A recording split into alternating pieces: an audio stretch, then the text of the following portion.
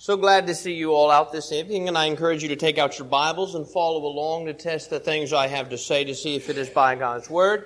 If we find it to be such, I hope that we can take and apply in our lives that we could all be better servants of God in the future than we have been in the past. If you have any questions about anything I say, bring that to my attention. We'll sit down with nothing but Bible in hand and seek the answers from the Scriptures, because that is ultimately the standard by which we're going to be judged. We began several weeks ago a series of lessons on just some basic Bible principles, and we're going to bring that series to a close tonight.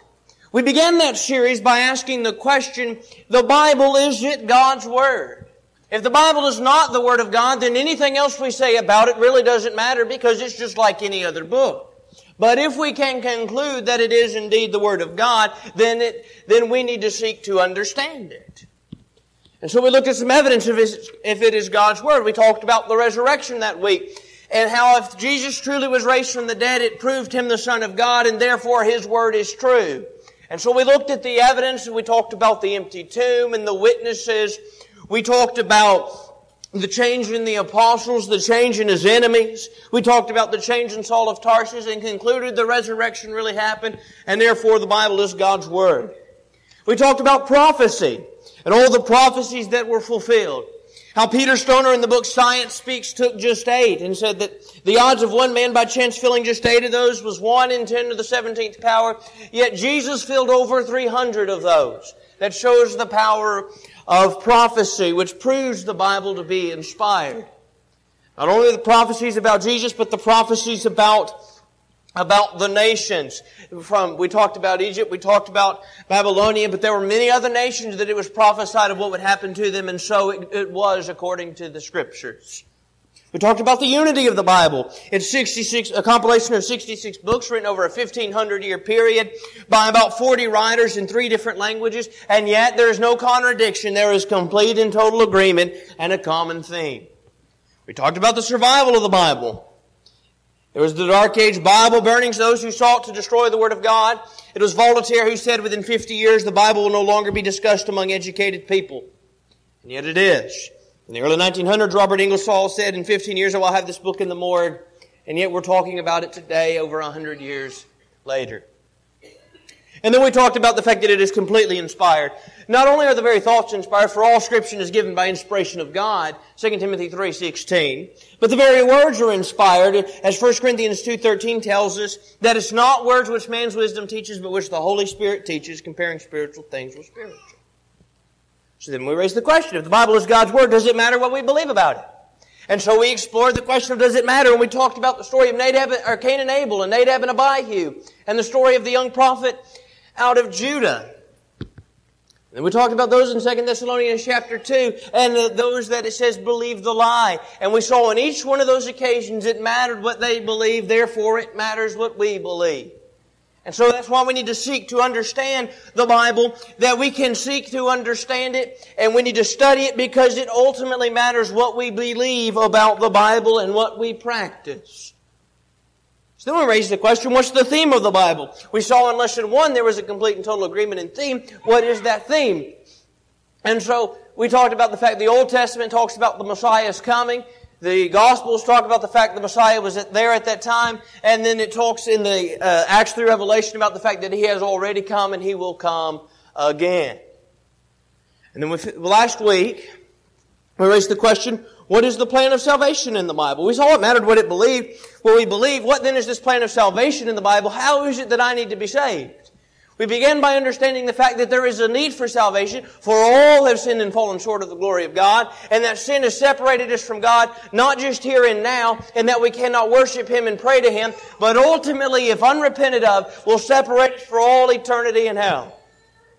We saw that we are saved by grace, but the grace was conditional. Grace can be conditional, and it is for us. And so we're saved by this conditional grace. So the question was, what were the conditions? So we talked about the plan for the alien sinner.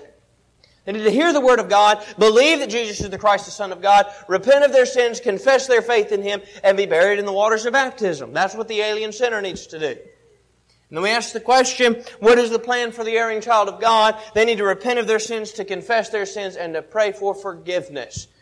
And that was the plan given for the erring child of God. But as we bring this series to a close, we want to ask the question about the Bible, what is the church in it? If we go out in the religious world, you go out in the religious world, you see all these churches. You just drive around town, you see all different kinds of churches that teach different things and believe different things and practice different things. And yet, while there's all those churches, they all claim that their way is going to lead to heaven. But we know that it matters what we believe about the Bible from lesson number 2. So what is it that the Bible teaches about the church? What is this church in the Bible? As we begin to understand and talk about the church that is in the Bible, we need to understand those that are in the church. Go to Acts chapter 8 with me. In Acts chapter 8 and in verse 3, Acts 8 and in verse 3, here we have Saul of Tarsus persecuting the church, or making havoc of the church. Look at verse 3. As for Saul, he made havoc of the church. What he's making havoc of is the church. Now listen. Entering every house and dragging off men and women, committing them to prison. How is Saul making havoc of the church? Well, Saul isn't going in and tearing down a building somewhere. That's the idea that many people have, is that a church is a building, but the church is the people. Saul's not making havoc of the church by tearing down a building somewhere. He's making havoc of the church by entering every house and dragging off the men and women that were members of the church. So it's the people that make up the church. But it's not just any people that make it up. It's those that are saved. Go to Acts chapter 2. Acts chapter 2. In Acts chapter 2, we've had this gospel sermon preached by Peter.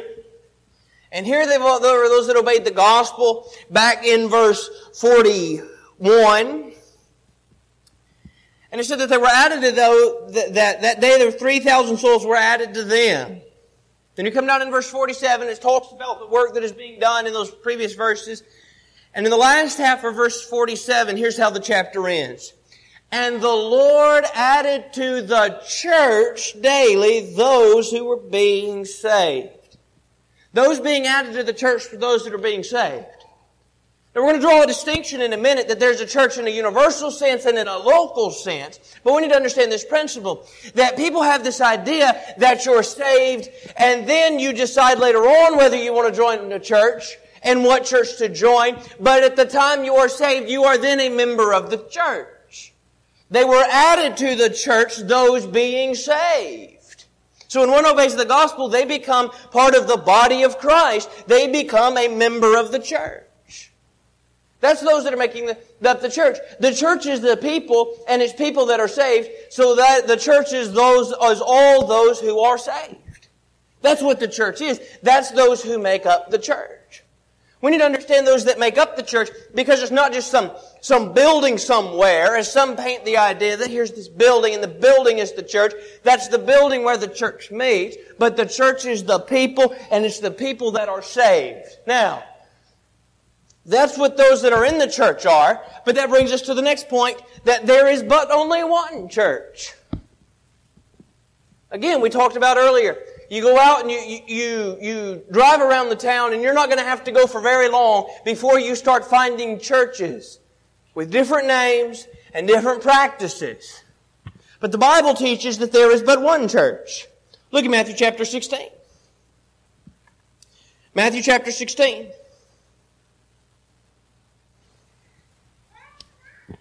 Here's where Peter has made his confession about Jesus. Back in verse 16, where he asked about who do men say that I am, and in verse 16, he asked who they what do you say, or who do you say that I am? And Peter confessed him. And in verse 17 beginning, he said, Blessed are you, Simon Bar-Jonah, for flesh and blood has not revealed this to you, but my Father who is in heaven. And I also say to you that you are Peter, and on this rock I will build my church. And the gates of Hades shall not prevail against it. It's important to understand in this text, he says, I will build my church. It's in the singular. He's not talking about I'll build my churches. My church, there was but one. In Ephesians chapter 4. In Ephesians chapter 4, as it's talking about this unity here, backing up into verse 2, Verse 3, where it talks about keeping the unity of the Spirit in the bond of peace. And then there's that list of ones. It begins with, there is one body, Ephesians 4 and in verse 4. And we know that the body and the church are one and the same. Ephesians chapter 1. In Ephesians chapter 1, 22 and 23.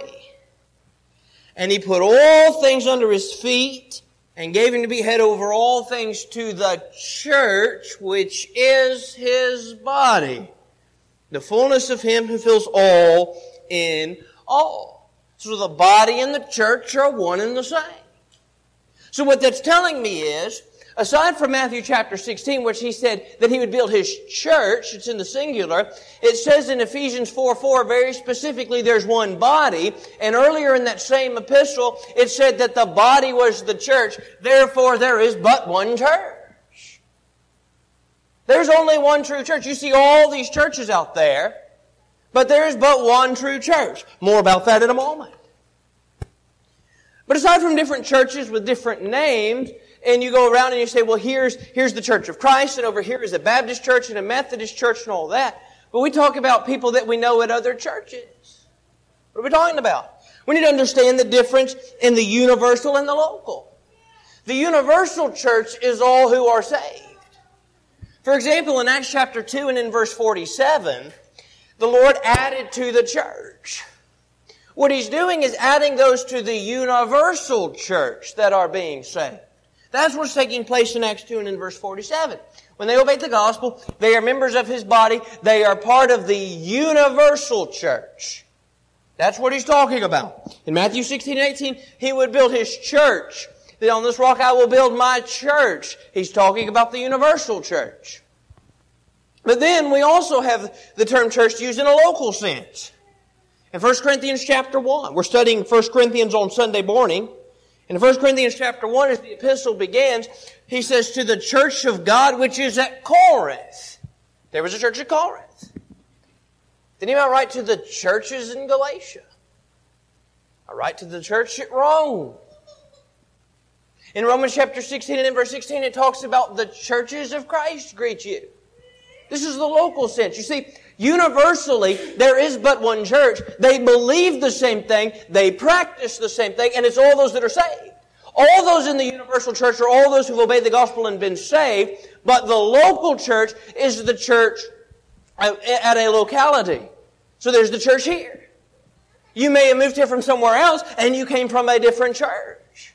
You may believe the same thing that you believe now and you practice the same thing there you practice now. They would teach the same things that we teach here. You see, they're teaching that one faith. But you went from one local church to another. But in the end, whether you're here, those here or those where you may have came from, are all members of the universal church. Maybe different local churches, but we're all part of the universal church. We'll talk more about that later on. But then that brings us to this concept of denominationalism.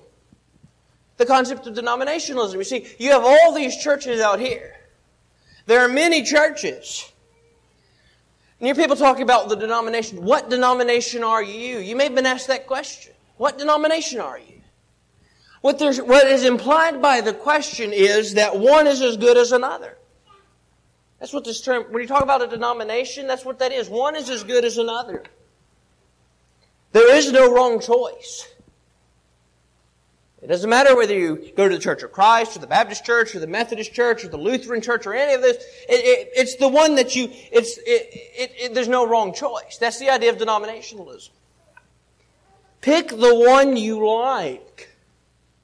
That's what denominationalism implies.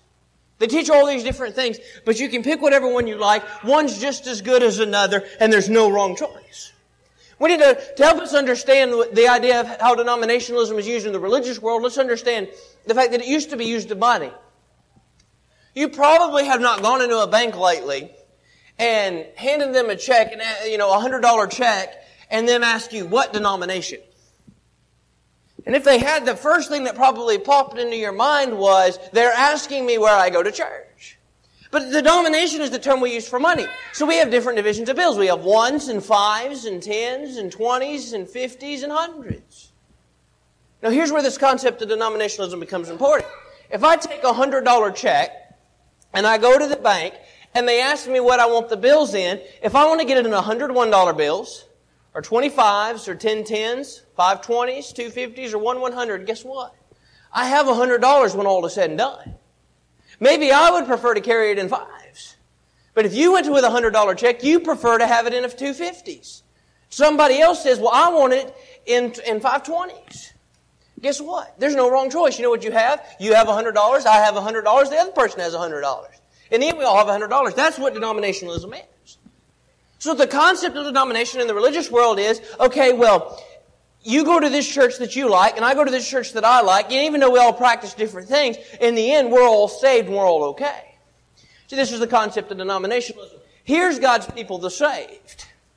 And the concept of denominationalism says that in that we could have the Seventh-day Adventists, the Church of the Nazarenes, the Catholic Church, the Presbyterian Church, the Church of God, the Church of Christ, the Baptist Church, the Methodist Church. And in the end, that all of those are included in the saved. That's the idea of denominationalism. There may be different practices, different doctrines among those, but in the end, the idea of denominationalism is all is okay. But that's not fitting with Scriptures. For there is one church. According to Ephesians chapter 4 and verse 4, one body, and the body is the church. Jesus only promised one, and He built only one. And so this idea of denominationalism says there's all these churches, but that's not fitting with Scripture. There can't be all these different churches that practice different things because it was only promised that there would be one church. So, we know that the church is the people. And the church is the people that are saved, according to Acts 2 and verse 47. Not only is the church those that are saved, we know that Jesus promised to build only one. He built only one. Yes, there may be many local churches, but the many local churches are those that believe and practice the truth. Those members are members of the universal church. And we know the concept of denominationalism does not fit with Scripture. That you can't just look and say one's as good as another and pick whatever you like. But then that brings us to this. What is the true church? So let's talk about the characteristics of the church. If we want to identify what the church of the New Testament is, somebody says, I want to make sure that I am attending at the church that is the church of the New Testament, then we need to know what the characteristics of that church are. Then we know how to identify the church of the New Testament. When we talk about the characteristics, we need to understand the characteristics matter. Again, this idea of denominationalism and what everybody's thinking is you just pick what you like, and in the end, if we believe different things, we can all be saved. You pick what you like over here, I'll go over here where I like what they teach, somebody else may go over here, and another person over here, but in the end, we're all saved. We know that there's only one church. But then, how do we know what the one church is? Maybe now I'll choose this one because that's what I like. That's what I think is the one church. We've got to find the church that fits the characteristics. The characteristics matter. See if we can illustrate that point. Suppose you were looking for a lost boy.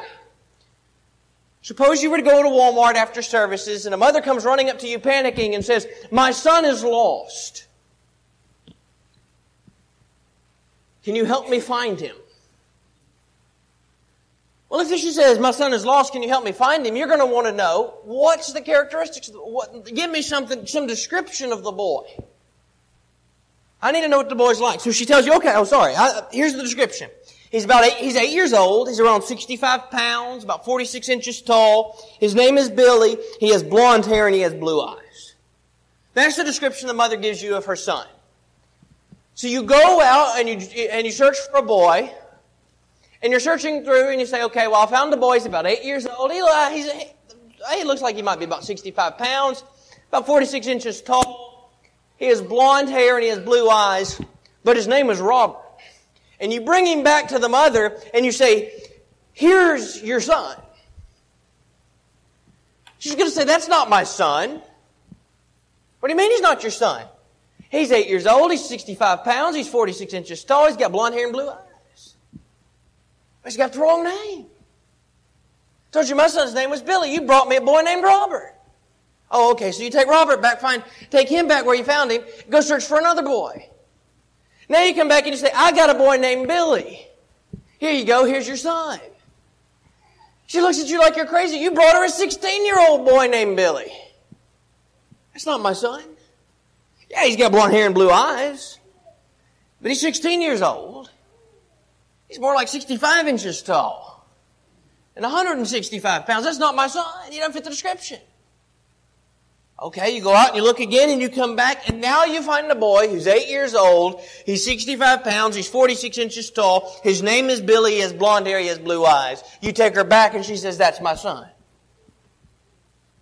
You see, you would think when you're looking for a lost boy that all the characteristics matter. When you come back, the mother doesn't say, well, okay, yeah, his name is wrong, but he's got most of the description. I'll take him. It's okay. But he needs to fit the description, the characteristics of the boy to a T. Just because a church fits some of the characteristics that are given in the New Testament does not make it a scripturally right church. The church needs to fit all the characteristics. It is, you think the boy, it's important the boy meets all the characteristics in name. The church that you attend must meet all the characteristics of the church of the New Testament. If you look at the church if you look at it and you're saying, well, the church that I attend does not meet all the characteristics of the New Testament, then we've got a problem. Oh, it's got the right name, but it's got the wrong description about it. It's got the wrong characteristics. Or it's got the right name, or the wrong name, but it's got the right characteristics. It's got to meet all those things. Just like the boy Robert didn't suffice just because he fit the characteristics. Just because the boy named Billy didn't fit. Just because the boy didn't fit that was 16 years old, but just because his name was Billy. Now, that brings us to this question again. We talk about the characteristics of the church. What are the church's characteristics? Number one, it was founded by Christ. Look at Matthew 16:18 again. In Matthew chapter 16 and in verse 18, and I say to you that you are Peter, and on this rock I will build my church. The true church, the church of the New Testament, was founded by Christ. So you go through, and we'll talk later on about some of these divisions further and how we ended up with so many churches. But when you go and you're looking at the church and you find out that the church that you're a part of was founded by some man somewhere, but not by Christ, then you're in the wrong church. It's got to be the church that was founded by Christ, the church that Christ built. Not only did it be founded by Christ, it began in 33 A.D. in Jerusalem. In Acts chapter 2, we have the establishment of the church there on the day of Pentecost. It's 33 A.D. and it took place in the city of Jerusalem. So somebody's attending services somewhere and they look at the church they're attending and they find out that not only was it established by some man, but it was established, in 1500 in some foreign country, or founded over in the United States somewhere, then guess what? It's not the church of the New Testament because it needed to be founded by Christ and it began in Jerusalem in 33 A.D. So it has to have the right founder. It has to begin at the right time and be founded in the right place. It has to have the right name. Just like when you took that boy, if you took that boy back whose name was Robert, instead of Billy, it made a difference. It needs to have a scriptural name. In 1 Corinthians chapter 1 and in verse 2, Paul greeted the church of God which is at Corinth. In Romans chapter 16 and in verse 16, he said, the churches of Christ greet you. That gives us two names there, the church of God and the church of Christ. Those names are given. So it needs to have the right name, either church of God or church of Christ. Be founded by Christ, begin in Jerusalem in 33 A.D. It has no universal organization. The denominations have headquarters somewhere. So if somebody asks you, where is the headquarters for your church? If you're looking at where you attend services and you say, well, the headquarters is, and you can name some physical location the headquarters is, then you're in the wrong church. The headquarters of the church, there is no universal organization where people that are all the people that are saved know that there's just this one universal organization that you can go to, and that's where they can all gather together to meet, and that's the headquarters. It's not like the denominations where you have one place that may be the headquarters. But in the local church, it is organized with elders and deacons. Look at Philippians 1. Philippians chapter 1. Paul and Timothy, bondservants of Jesus Christ, to all the saints in Christ Jesus who are in Philippi, with the bishops, that's the elders, and deacons. With the bishops and deacons. And so the local church needs to be organized with elders and deacons. Now, I know there are times that a church may not have men that are qualified to serve, but in terms of the local church, when there are qualified men, that's the organization of the local church. It has elders and deacons, and to include the fact that it has members, because he greeted all the saints and the bishops and the deacons. Here's what we know so far. The church of the New Testament was founded by Christ. It began in 33 AD in Jerusalem. The names given in the Scriptures are Church of God and Church of Christ. There is no universal organization and locally organized with elders and deacons. And then it needs to have the right works, and here's what those works are. 1 Timothy 3:15, the work of evangelism. In 1 Timothy chapter 3 and in verse 15, "But if I am delayed, I write so that you may know how you ought to conduct yourself in the house of God, which is the church of God, the living God, the pillar and the ground of the truth." We have the work to evangelize. The church needs to be evangelizing, to be teaching those. It's the work of evangelism. The work of edification. In Ephesians chapter 4. In Ephesians chapter 4 and in verse 16, "For whom the whole body, being joined and knit together by what every joint supplies, according to the effective working by which every part does its share," listen, causes the growth of the body for the edifying of itself in love. The work of the church is to evangelize, but it's also to edify. We need to be edified when we're gathered together. Lift it up. And then in 1 Timothy 5:16, there's limited benevolence. In 1 Timothy chapter 5, he's dealing with the widows indeed. He's dealing in 1 Timothy chapter 5 and in verse 16 with the widows indeed. We know from some other passages that we've seen they can help those that are the needy saints. But it's limited. It's important to understand that oftentimes we talk about evangelism and edification and benevolence, but the benevolence is limited. That word limited is very important because the church can only help those that are saints. Benevolence is limited. So when you're going through the characteristics and you find a church that is partaking in some social activity, they have a basketball team, and you look at your thing, well, is that evangelism? I can't see how playing basketball is teaching. Is that edification? Is it really edifying to be running back and forth on the court and shooting hoops? And how can that fall under limited benevolence? You find a church participating in something in the sharing of a common meal. Where does that fall? That's neither evangelism, edification, nor limited benevolence. Look at the church and they participate in something other than these works, then they're going outside the teachings of the Bible.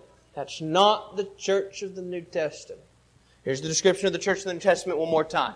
It was founded by Christ. It began in 33 AD in Jerusalem. The names Church of God and Church of Christ are given. There is no universal organization. It is locally organized with elders and deacons. And this works, and the only works it is authorized to do are evangelism, edification, and limited benevolence. That is the characteristics of the church of the New Testament. So we know that the church is made up of the people, and it's the people that are saved. We know there is but one church, and the concept of denominationalism is not true. We know now the characteristics of the church that are given. We know they're important, and we know what they are. But why do we have so many churches? If Jesus founded only one church, why can I drive down the road and see all these different kinds of churches on my way home? Let's talk about the departures from the church. We understand, first and foremost, the departures were foretold. Look at 2 Thessalonians chapter 2. In 2 Thessalonians chapter 2 and in verse 3, 2 Thessalonians chapter 2 and in verse 3, there were those that believed the day of the Lord was coming suddenly. It was going to be coming soon, very soon. And so some of those at Thessalonica had quit working, and here's what Paul told them. Let no one deceive you by any means, for that day, that is the Lord's return, will not come unless the falling away comes first. And the man of sin is revealed, the son of perdition. It was already told back in 2 Thessalonians 2:3, there would be departures, the falling away. In 1 Timothy chapter 4, beginning at verse 1, it says, Now the Spirit expressly says that in the latter times some will depart from the faith, giving heed to deceiving spirits and doctrines of demons, speaking lies and hypocrisy, having their own conscience seared with a hot iron, forbidding to marry, and commanding to abstain from certain foods which God created to be received with thanksgiving by those who believe and know the truth.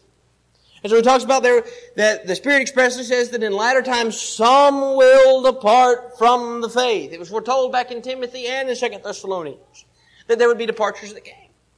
We need to understand that departure was not something that was sudden, but it was a very slow process. Look at Hebrews chapter 2. Hebrews chapter 2 and in verse 1.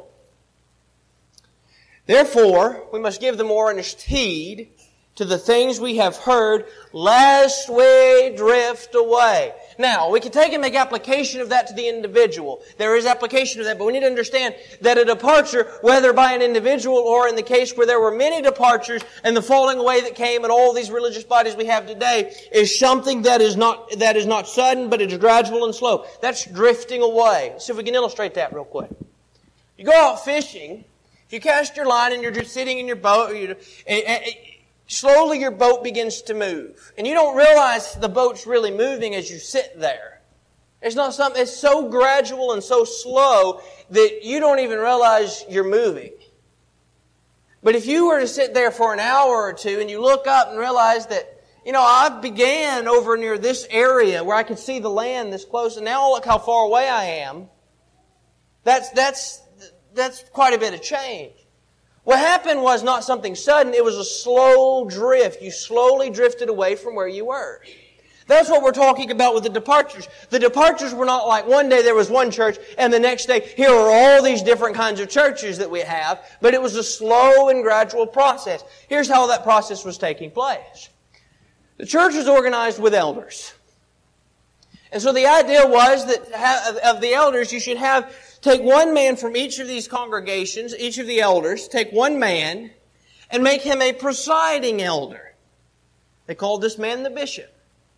So originally you were organized with elders, as the Scriptures would teach, and they decided to make one elder over the other elders, and they called this presiding elder the bishop. Well, then they decided to have this group get together of bishops get together down here. So now you have the elders, and you take one man out of each of these elderships, and he's a bishop, and all the bishops get together. And then each group of bishops chooses a man who's a presiding bishop, and they call him the cardinal. So now over here we have a group of cardinals, which the cardinals are the presiding bishops from all the groups of bishops, which was made up of the presiding elders. And now we choose one of these men of cardinals, and they call this man the Pope. He's the presiding cardinal, they call him the Pope. And you see, it wasn't like one night that the departure started and here you had elders and the next day the Pope was there. It's a slow, took many years process where slowly but surely they just drifted farther and farther away. So you went from having elders to a presiding elder called a bishop, and this group of bishops, they eventually decided to add the cardinals, and they chose a presiding cardinal called the Pope. And it was a slow, very gradual process. It wasn't something that happened overnight. And so it's a lot harder to notice things when they're taking place slowly. Just like you don't notice the boat is moving as you sit there and it slowly moves farther and farther away till you realize that you're a lot farther away from where you stopped. That's the same thing that's happening here. It's a lot harder to notice the things as you slowly move. People become more and more used to it. If somebody suddenly came in and changed everything just like that, people would notice. But as it slowly took place and people began to follow, the departures continued. Now, Let's get an idea of some of the timeline of departures, because that's how we end up with what we know as the Roman Catholic Church. But here's the timeline of the departures. Going back here to, we'll zoom in here. Going back here, this is 30 to 33, depending on who you ask. Somewhere from about 30 to 33 A.D. Is the founding of the church. It's when Christ died and the church was founded. So here we have the Church of Christ. Then remember, the churches had elders, and then slowly the elders, they chose a presiding elder called the bishop. This is happening slowly, and then they choose over time presiding bishop called the cardinal, and then choose the presiding cardinal they call the pope. That's happening slowly, and then we have full-blown Roman Catholicism. So here we have the Roman Catholic Church. But then we come on further down the line, and we have down here the Reformation that takes place. And when this Reformation movement takes place, this is where we talk of men like Martin Luther and the 95 Theses and all this. This is taking place during the Reformation movement, and slowly but surely we start to break off into more and more religious bodies. So we started with one church back here a minute ago, founded in 33 A.D., and then slowly over time the Catholic Church became more prominent. But then as you move over here, then the Reformation movement begins to take place. Then you have those that split off and go this way and are the Baptists, and then the Presbyterians. You have United Brethren that eventually split off of the Presbyterians and Congregational. Down here you have the Episcopal Americans. Over here you have the Lutherans. Eventually we added the Methodists in 1739. And you see when these dates, by the way, are taking place, 1530, 1609, 1739, 1608, 1536, 1611 is when all these things are taking place. Well after 33 A.D. So it was a very slow process that took over 1,000 years before we ended up coming to see the churches we have today. And now there are many more. But it's a slow and gradual process where people slowly but surely departed from the truth. And then you have one church, and then those split off, then many split off from that church, and you end up with all these different religious bodies that you have today. That's how we go from having one true church to all these that are teaching what is false today. Slowly but surely they drifted away from the truth. So we've seen those that are in the church. Those that are in the church are the people. It's the people that are saved. Church is not the building, but those that are saved. There's one church in the universal sense. There may be many local churches, but there is one universal church, and the concept of denominationalism does not fit with that. We saw the fact of the characteristics of the church. What does the church have to look like? We talked about the characteristics and its founder, its work, that when it was founded, and some others. And then we talked about the departures. But let's finish our lesson in our series this evening by talking about life in the church. Somebody says, okay, you're studying through with them. They've gone through, they're hearing this, they've understood that somebody's obeyed the gospel. Now the question may be raised, what's the one true church? They now understand there's one true church. The church needs to fit the characteristics. But how do I need to live? What's the life like in this church? How do I need to live? Well, number one, we need to understand that we are commanded to assemble and worship. We are commanded to assemble and worship. In John chapter 4, in verse 24, God is a spirit, and those that worship Him must worship Him in spirit and in truth. There's the command to worship. They must worship Him.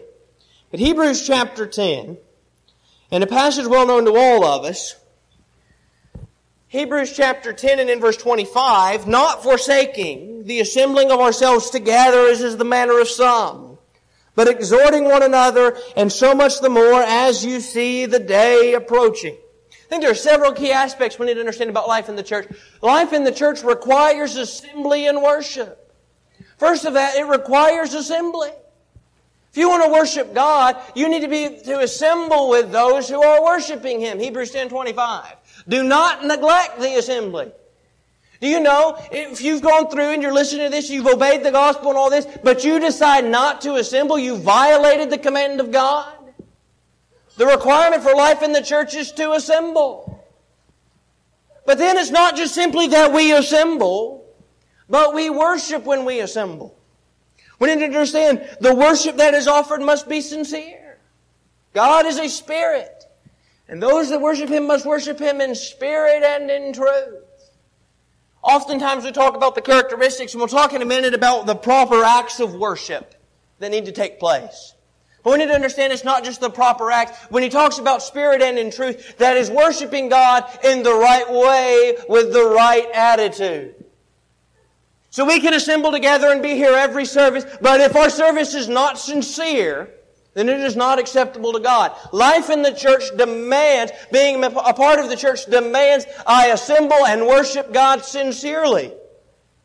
It requires us to edify one another. Ephesians chapter 5 and in verse 19, singing psalms and hymns and spiritual songs, we're edifying one another. In Ephesians chapter 4 and in verse 16 that we saw earlier, that when every part does its share for the growth and the edification of the body. We edify one another when we assemble and worship together. But it's not just assembly and worship, it's sincere worship, it's us edifying one another, and it has to have the proper acts. Worship must have the proper acts. We talked about the characteristics of the church a minute ago. And the church needs to be that which was founded in 33 AD by Jesus in Jerusalem, and we fit all those descriptions. But the church not only needs to fit those characteristics, the worship that there must be of the right acts. It needs to require singing. In Ephesians chapter 5, in Ephesians chapter 5 and in verse 19, it says, speaking to one another in psalms and hymns and spiritual songs, singing and making melody in your hearts to the Lord. Our worship requires singing. It requires prayer. In Acts chapter 2, beginning at verse 42 and going through the end of that text where we saw earlier the statement about those added to the church, beginning at verse 42, is talking about the early church there, what's taking place. It's talking about the growth of the early church. And here's what it says of them in verse 42. Those that obeyed the gospel, about 3,000 in verse 41, were added to them. And that's the church. That's those who had obeyed the gospel, those that were added to them in verse 41. And they continued steadfastly in the apostles' doctrine and the fellowship and the breaking of bread and in prayers. So we need to partake in prayer. Prayer needs to be a part of our worship. It needs to observe the Lord's Supper. Acts chapter 20 and verse 7, they observe the Lord's Supper, but not only Acts 20 and verse 7, here in verse 42 of Acts chapter 2, there was the breaking of bread that took place in Acts 2:42. The apostles' doctrine and fellowship and the breaking of bread. That's talking about the Lord's Supper taking place here in Acts 2 and in verse 42. We partake of the Lord's Supper on the first day of the week. You know, from Acts 20 and in verse 7 is to be on the first day of the week. We give. In 1 Corinthians chapter 16. We'll be there in a few weeks. 1 Corinthians 16. Concerning the collection of the saints, as I have given orders to the churches of Galatia, so you must do. On the first day of the week, let each one of you lay something aside, storing up as he may prosper, if there be no collections when I come. So when they assemble on the first day of the week, and here they are, and they're singing songs of praise, and they're praying to God, and they're partaking of the Lord's Supper, that's when you give. And it's also, when we assemble together, we preach. Look at Acts chapter 20 and verse 7. Acts 20 and verse 7.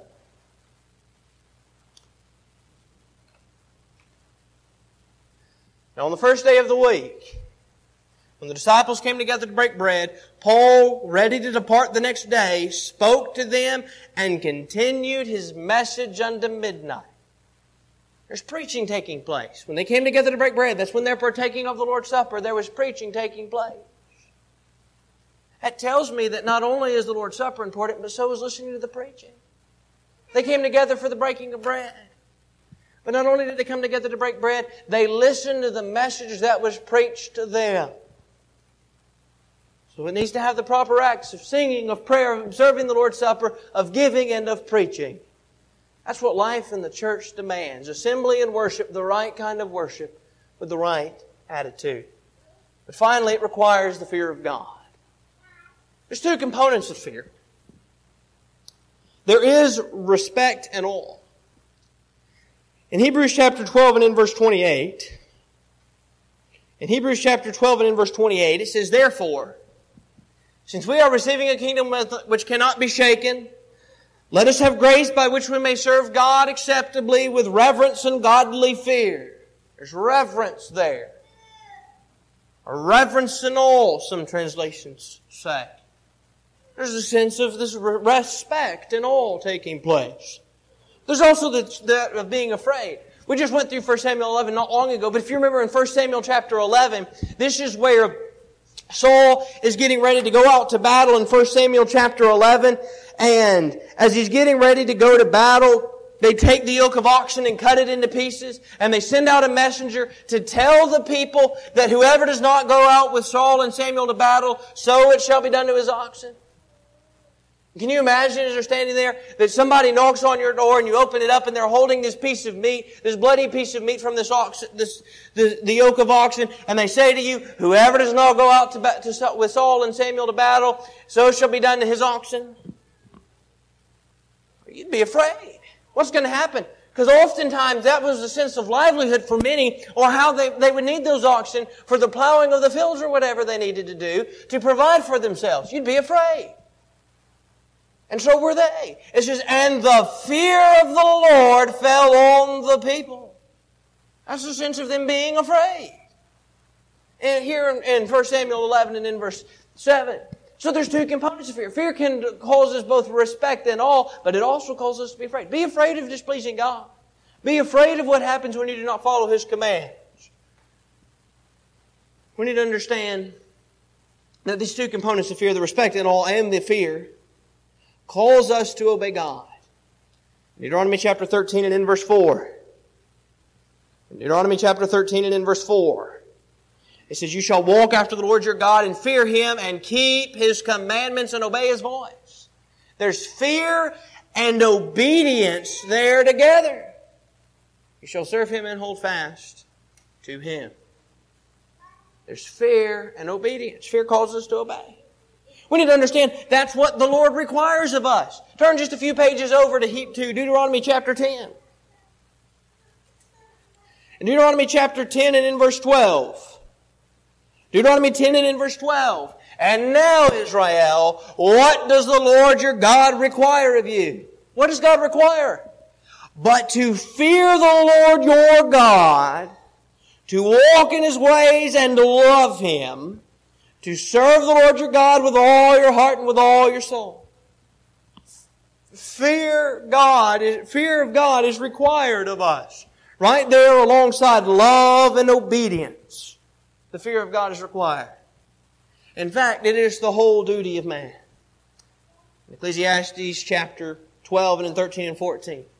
Let's hear the conclusion of the matter. All has been heard. Fear God and keep His commandments, for this is the whole duty of man. Really, the word duty is added there. It really is the whole of man. Fearing God and keeping His commandments is what makes man whole. That's what he's saying here in Ecclesiastes chapter 12, verses 13 and 14. So we need to understand not only does life in the church require us to assemble and to worship God in the right way, it requires us to live in the fear of God, both the respect and the fear component of that word fear. And so it will cause us to obey. It is the Lord requires it of us, and it is the whole duty of man.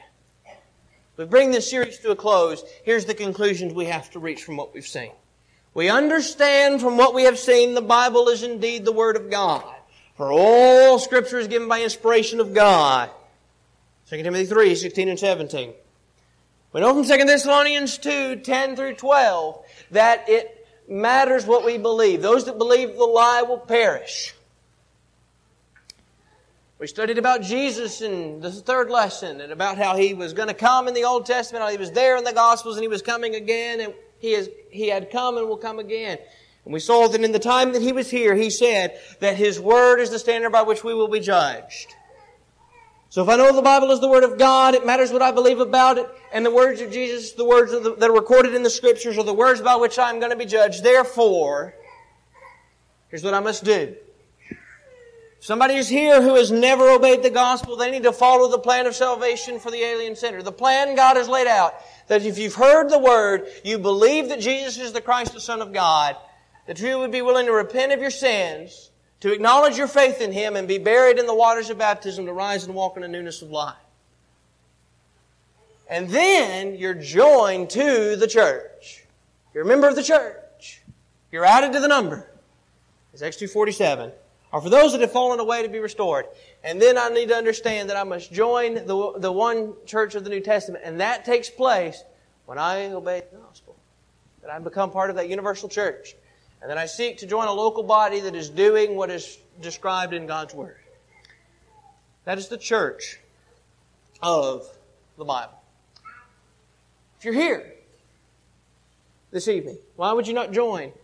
And you never obeyed the gospel, why would you not join that church? Become a member of the universal church by obeying the gospel. If you've heard and you believe, repent of your sins, confess your faith, and be buried in the waters of baptism.